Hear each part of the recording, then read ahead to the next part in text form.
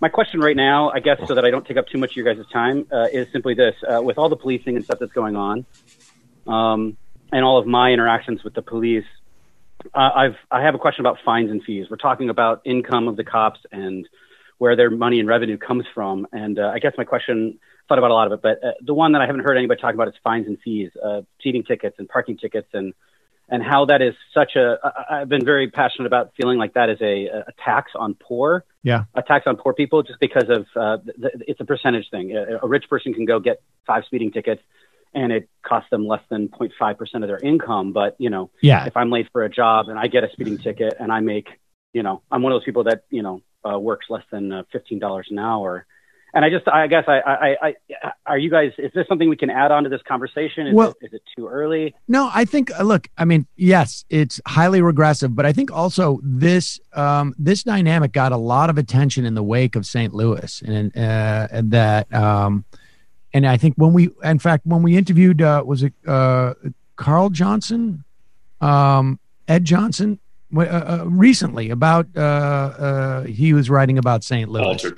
Walter Johnson. Sorry. I think we brought that up. It was certainly in his book about particularly in Ferguson. That was a huge source of it doesn't go directly to the cops, but they bring it in, and that's the part of the calculus. It goes to the whole wealthy part of the town. Well, it goes into the general fund and it's a redistribution. Fund. Yeah. And basically what it is, it's a way of like, we don't have to tax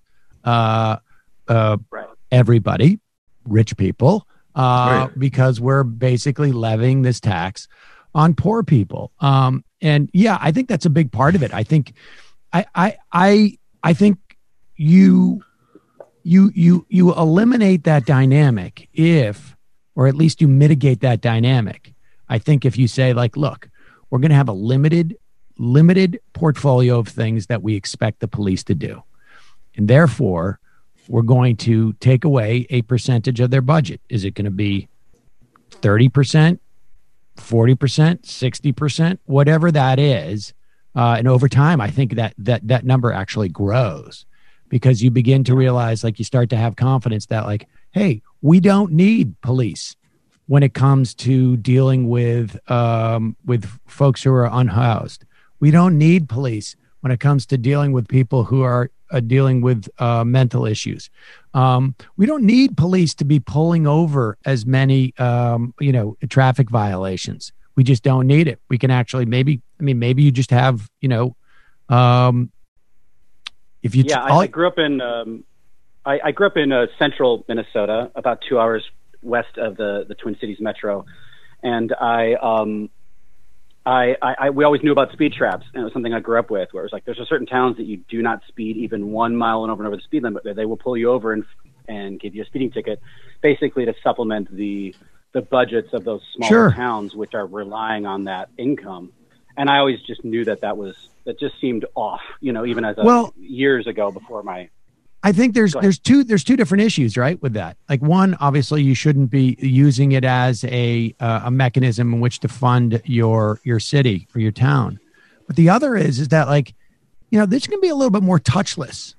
If you're really concerned about people running red lights or you're concerned about people speeding, you can set up a speed trap, cops it's in his car, shoots the radar gun, and then just mails, you see the license plate.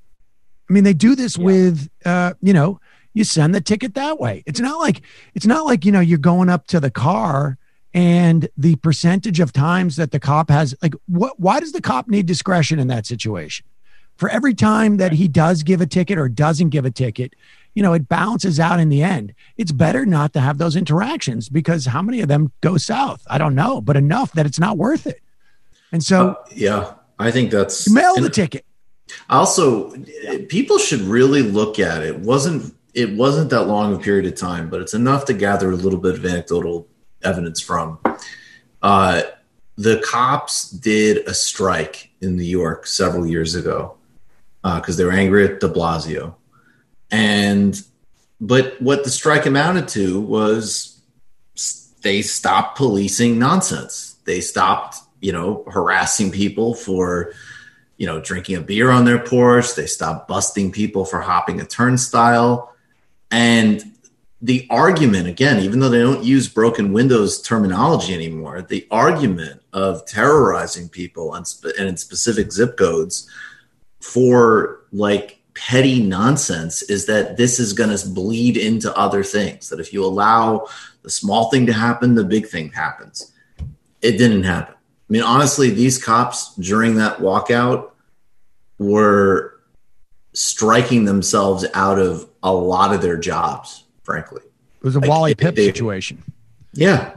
They were just showing like you don't need to do it. And there is, and when it comes to those fines, I mean, this is another reason though that it's really important. I think, we've got to make sure that it isn't just cuts, that the money stays there and is redistributed to other departments. It isn't just new austerity. And I would also, by the way, tack on, I think, much more tougher regulations on private security firms and things like that, because that's going to be another thing we'll see. Appreciate the call, Carl. Can I take one question, one little add-on? Do you think that I think in Europe they do like I'll take the question off, but like a token-based fining system. So as far as like strikes against your license, I don't know much about that system. Is that something that we could, or a similar system, transition to away from fees? Thank you guys so much. Appreciate the call. Thanks. I don't know I don't know that system either. I mean, I'm sure there's something that we can do that's more equitable. I don't know if it's a question of like a sliding scale based upon your income. I mean, that's certainly. I mean, I just remember like a piece where I think it was about Letterman and how when he was driving into New York to do a show, all the time you get like these speeding tickets at 150 miles an hour or something like that. And he's just like, yeah, whatever. My insurance is going to go up. Who cares? I make $10 million a year, whatever it is. Like, I don't care. And it seemed quite obvious. All right.